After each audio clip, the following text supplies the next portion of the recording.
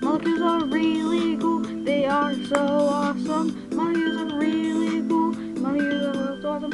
Have you heard of the water cycle? It's pretty cool. If that painting it should be really a wonderful world to teach you. It's really not so hard as long as you get it. But let me bring you to paradise that is entertainment.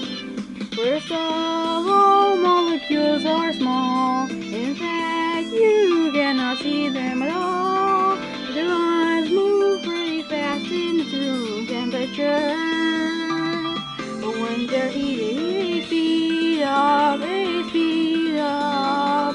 And if they're fast enough, they can read from their attraction forces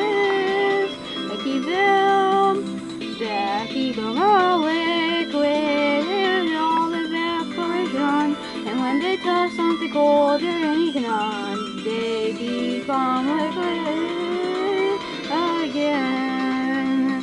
And that's it, that's it, and that's it, and that's it, and that's it.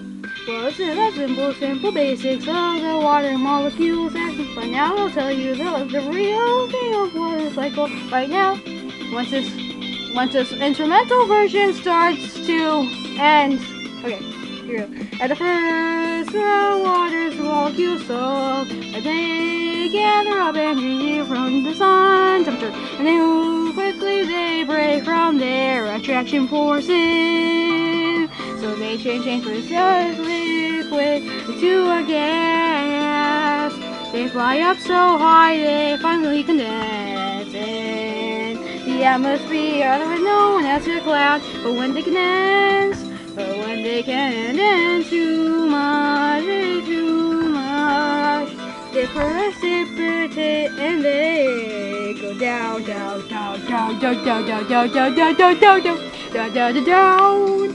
And it repeats, it repeats, it repeats, it repeats.